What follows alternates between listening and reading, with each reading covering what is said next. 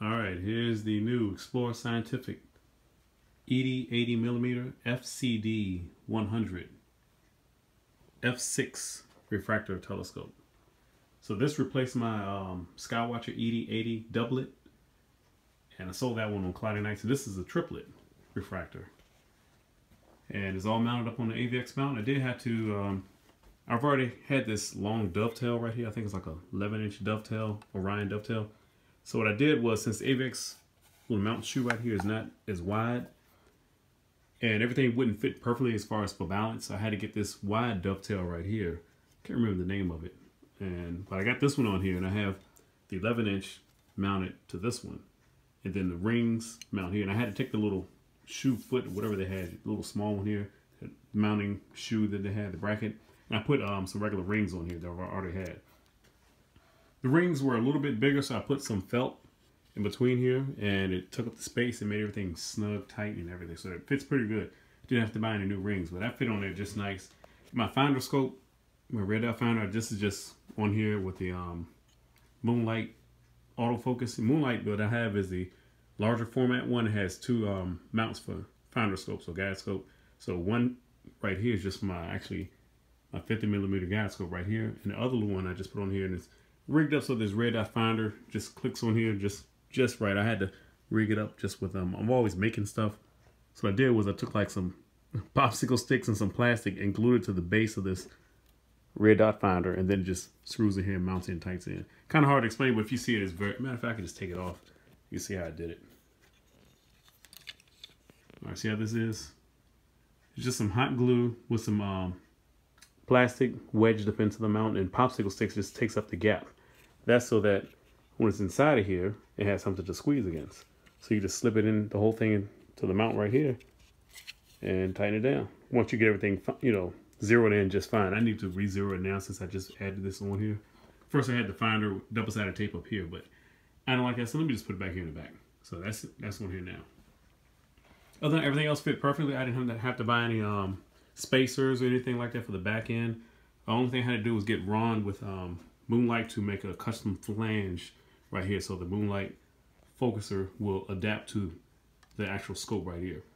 So the actual was it Crayford focuser? I forget what this scope comes with. It's just in the box right now. I never used it because I knew I was wanting to put autofocus on here anyway, and I knew it was going to be a decent scope from what everybody was saying about it. So I just went here and got the custom flange made, so this screws right in here perfect.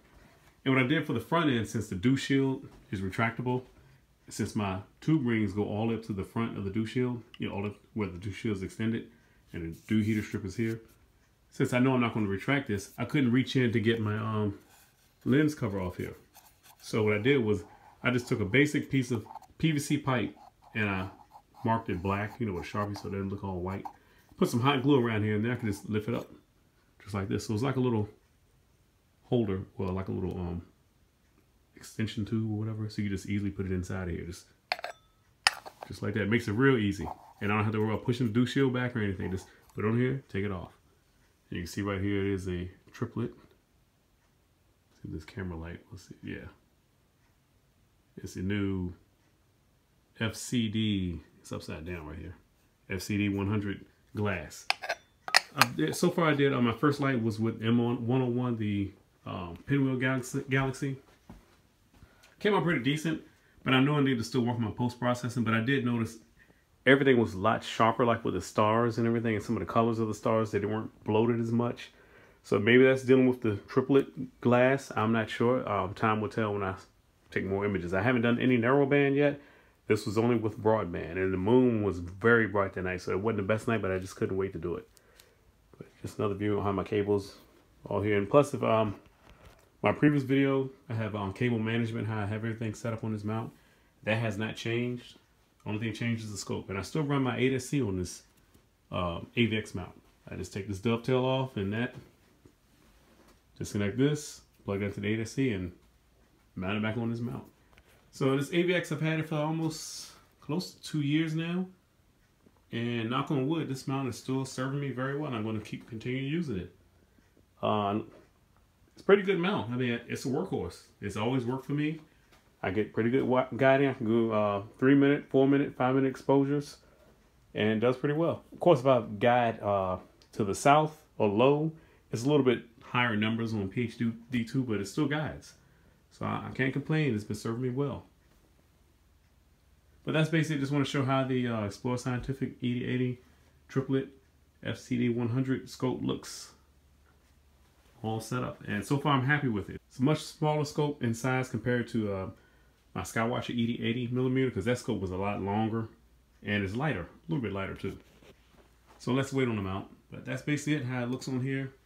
Now I just need some more clear nights. It's supposed to be cloudy tonight, so I can't use it again. So I've only had basically 2 clear nights to use this thing, and that's it.